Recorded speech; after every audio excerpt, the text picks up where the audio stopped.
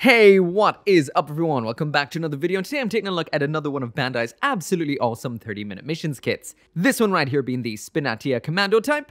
And as usual, this video right here, as always, would not have been possible without those absolutely awesome people over at Hobby Link Japan. So if you want one of your own, link is down there in the description. So as usual with these 30-minute missions kits, they're meant to take you around 30 minutes or so to finish. So what you get inside the box isn't a huge amount of plastic, but it is, as we've seen multiple times before, engineered so nicely. We've got a grand total of 7 runners in here, separated into 3 different colors. That is the black, the red, and that nice, eye-catching yellow-green that goes in the head as the kind of sensor, or eyes, or whatever. It's cat-shaped.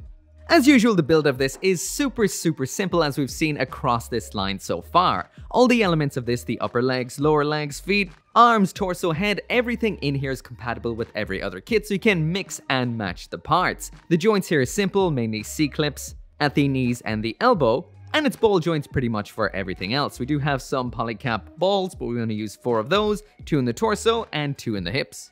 Again, as always, the assembly in here is super simple, but very effective.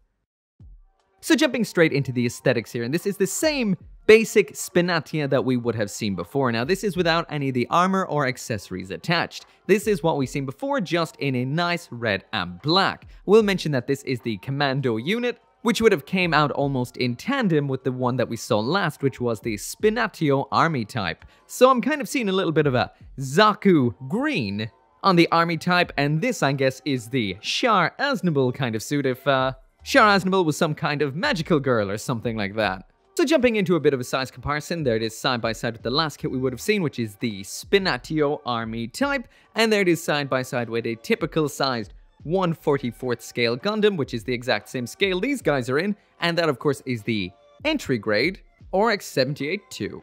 And next up, there it is side by side with a couple of random high grades I pulled off the shelf, which is the Build Burning Gundam, high grade that is, and the high grade Gundam Barbatos Lupus. But yeah, once again, the plastics on here are very nice. The black is a kind of semi-gloss, and the red is an almost matte, which looks very nice. We also have that cat-shaped visor in the head, and I guess that's all we can really say about this particular kit before the armor is attached. So let's get it slapped on. So now jumping into the accessories, and here's the Spinatia Commando Type with absolutely everything that it comes with. Just like we would have seen with the last few Spinatias or Spinatios, what we get with the core unit is a set of armor for attaching onto it, as well as some weaponry, this time being a arm-mounted long-range weapon, as well as a knife and a shield. Besides that, we do have a couple of extras in here. That is some alternate hands, some alternate joints, as well as some alternate shoulders for if you do not want to display this with the shoulder armor attached, so it shortens them so it looks a little bit more natural. Attaching on the armor is exactly the same as we would have seen with every one of these kits so far. That is, they just attach into various places like clips on the shoulders, some little slots in the head, and a bunch of 3mm holes all around the body on the Spinatia. We have C-clips for these very interesting side-skirting armors, which have a lot going on. And once you get all of this attached, this has changed it from looking like one very basic bot to something with a completely different vibe. Now this to me almost looks armored like a knight as opposed to a commando. This looks like something that would look great in a nice metallic or a chrome. But as for the red that we get in here, it is matte and it looks great.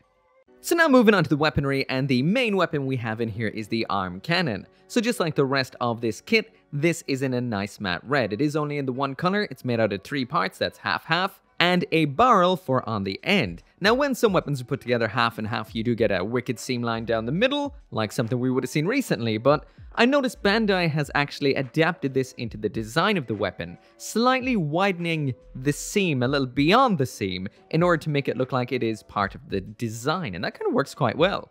This features 3mm peg holes on either side, so you can attach stuff onto them, extend the weapon if you want to, and to attach this onto the Spinatia, you can really stick this anywhere there's a hole, but the suggested place is the arm because it is the arm cannon. It attaches on like so, rock solid, and it does look great. So inside of the manual, Bandai does give a couple of alternate builds for this kit. One requires the Spinatio, or should I say Spinatio, that's the one, Army Type, and the other one right here doesn't require anything but this kit, so let's give that a bit of a go. So the alternate build suggests using the knife as a little bit of a double adapter for attaching the waist armor onto the arm and then attaching the cannon onto that. So what we end up with is a big armored looking heavy duty cannon arm. This I really do like. This side skirting armor is very variable and very nice. So far, loving this kit. The next weapon we have in here is the only melee weapon or close quarters weapon we have, and that is the combat knife. This is exactly the same as we saw the last time with the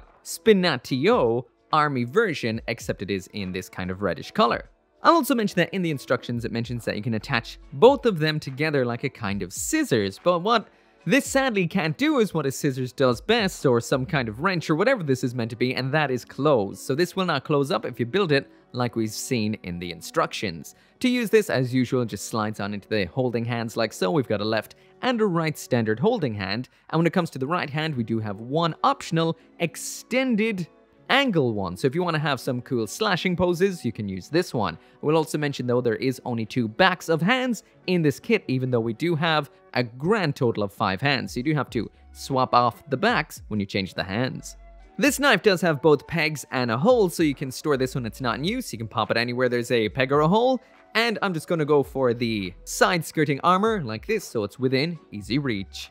So the last piece of equipment we have in here is a pretty simple shield. That is pretty flat in the front with 2 3mm holes, and around back we've got 1 peg and 1 hole. This is exactly the same as the shield we would have seen with the Spinatia army type, just in red instead of green, and you can see the nice design of these means that you can actually layer them on top of each other like so to make a longer, almost carapace kind of shield. Pretty cool. You can attach this onto any 3mm hole anywhere or onto a peg. I'm just going to go with the back of the arm because it is the simplest place. It attaches on perfectly, looks good, looks defensive, and I will mention there is one piece we do remove off the waist unit during the attachment of the armor, which is this little black piece. So I'm just going to stick it on the shield because it looks like it'll be pretty good for a decent shield bash. So finally, a little bit of a note on the articulation here. As we've seen on both of these Maxion Forces mechs, that being the Spinatia and the Spinatia, these have ridiculously good articulation. It's almost like they were built for articulation. Every joint on this pretty much gives you the absolute maximum you could ever expect from a joint. Everything is extremely nicely engineered, and for the most part it's plastic on plastic joints. We do have some polycaps at the waist and the torso, which can be a little bit funky at times, but never really all that bad. And the whole thing will pull off pretty much any over-the-top pose you want out of this. Now, if you do want to see more about the actual full articulation on a Spinatia, you can check out one of my older reviews like this one right here. It will tell you everything you need to know, but there is one extra thing I will mention about this particular version of the Spinatia, and that is, these are some really cool side skirts. They can do a whole lot and add a lot of nice bulk to the mecha. These can swing up ever so simply on the front and back, so they never get in the way of any of the crazy kicks to the back or to the front. This is a very nice design, and the overall design of this kit right here is extremely cool. So anyway, that right there is it for the review, and just like I've said with all of these 30-minute missions kits to date, this is absolutely fantastic, and what I've showed you today is only scraping the surface because that is what comes in the box. Besides that, if you buy a whole bunch of these guys, you can put them together in any way that you want. There is some crazy combinations that I've seen out there. Like I've said so many times before, this is literally Mecha Lego. That and the fact that a lot of the parts in here are compatible with high-grade Gunpla. A lot, not all. Anyway, as always, thank you so much for watching. Make sure to come back for more Mecha model kit reviews, and I'll see you next time. As always, this video and none of these videos would be possible without each and every one of you watching these videos, including those of you who are supporting me on the channel memberships and over on Patreon, including VanFon, Orgy59061, Lawrence Seahack, Kill Me Inc., Joseph Kukluk, Joe, Gunpla UK Limited, Global Frequency Studios, Forsetti, Caleb Engelhart, and Craig Jerry.